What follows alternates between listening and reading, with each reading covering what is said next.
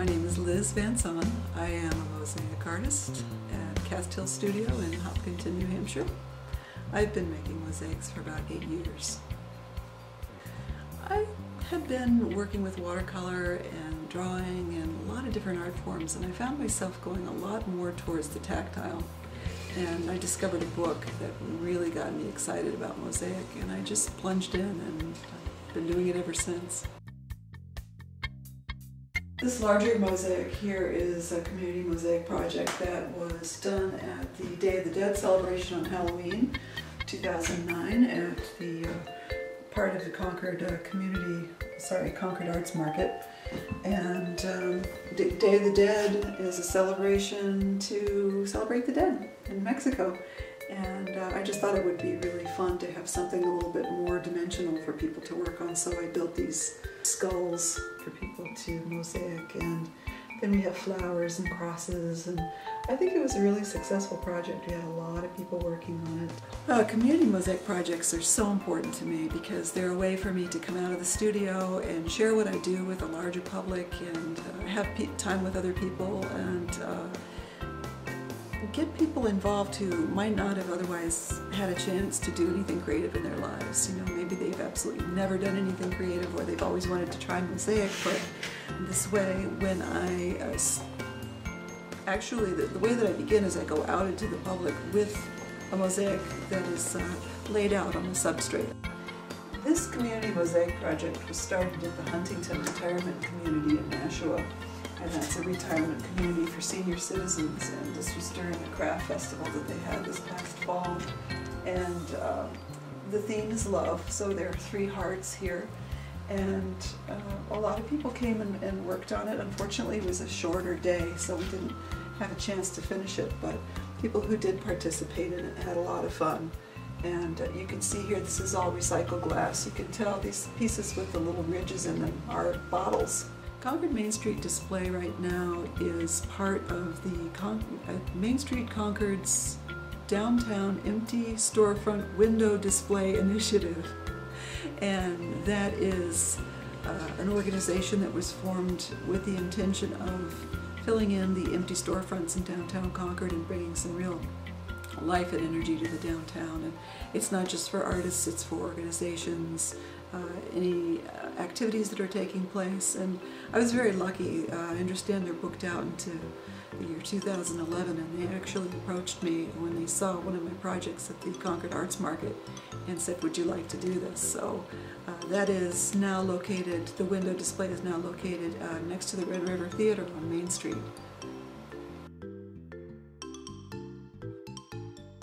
My process begins, as I say, a lot of times with the materials. I will have the object in mind, if it's a chair or a frame or a sculpture, and I'll just live with that shape for a while. And because I'm in my studio, I'm always surrounded by my materials. So I have the china, I have the glass, and I'll just start spreading things out on the table and moving things around until I come up with combinations that I like. And I tend to work very spontaneously, so I'll often just go for it. I don't really do sketches at all. This is a diamond blade wet saw, and I'm in love with this because this is a very different saw in that because it has a blade, which is right here, that is round, that allows me to cut in any direction I want to with this glass. So I can cut out a very specific shape versus cutting with a glass cutting tool.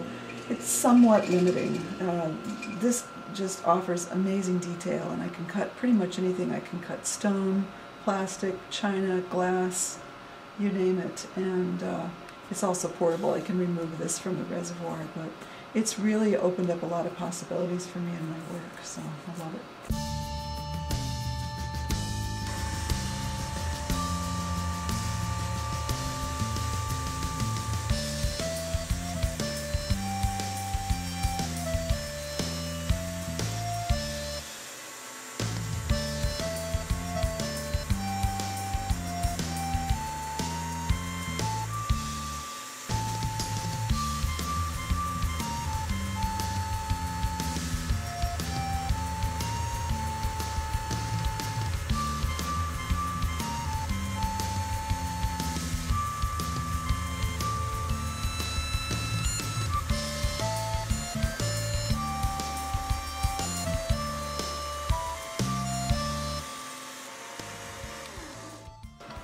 One of the benefits of this tool also is that it grinds the glass as it cuts, so I don't have any sharp edges. Those are actually like as if they'd been sanded now.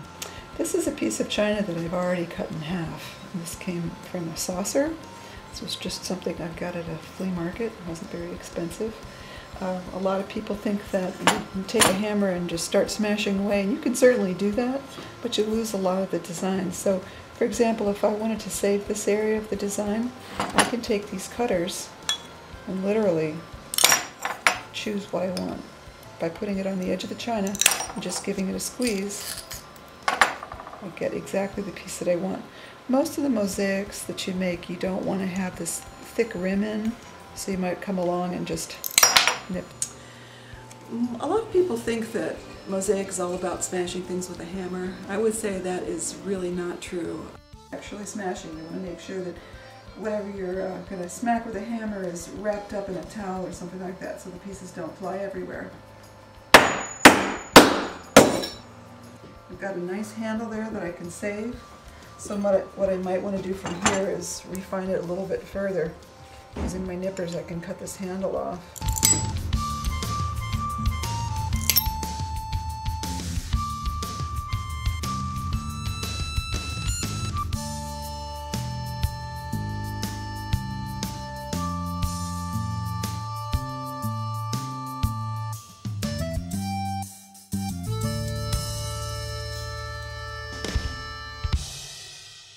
These smaller pieces here, these are 6 by 6, and these were created for a show sponsored by the Women's Caucus for Art that was in Manchester this past fall. Every year the members are given 4 6 by 6 panels, and we each create our own artworks on them, and I think I'm the only mosaic artist in the organization here. So I have a lot of fun with these. This is the second year that I've done mosaic pieces, and this is actually called a jazz series because they're based on different pieces of jazz music that I like.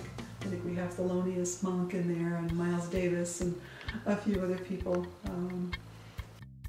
Well, the red and white frame is sort of my foster child, I guess. I don't really know how to describe this piece. It's been through a lot, and the blue and white mirror is an example of how I use these smaller pieces here. Are actually, I believe this is from Red Rose Tea.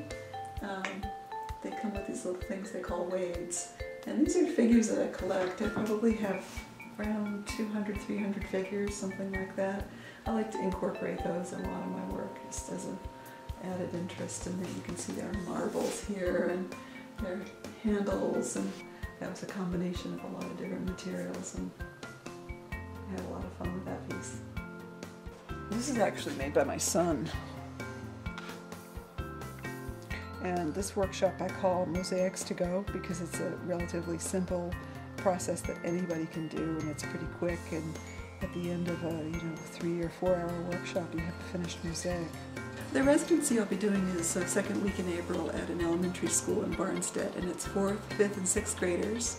And they're very excited to start. They've already come up with their themes for the projects. It's going to be 4 large panels. They're about 4 by 5 feet tall. It's at one of the entranceways to the school. And they've chosen the theme of love, peace, and happiness for 3 of the panels, and the 4th is going to be a free-for-all for faculty and staff to participate as well. And I imagine I'll have upwards of 100 kids a day coming through and working on these panels. So we'll be working away from the actual installation site, and then moving the pieces and installing them in situ after they're all done. So very exciting. We'll be working with recycled glass.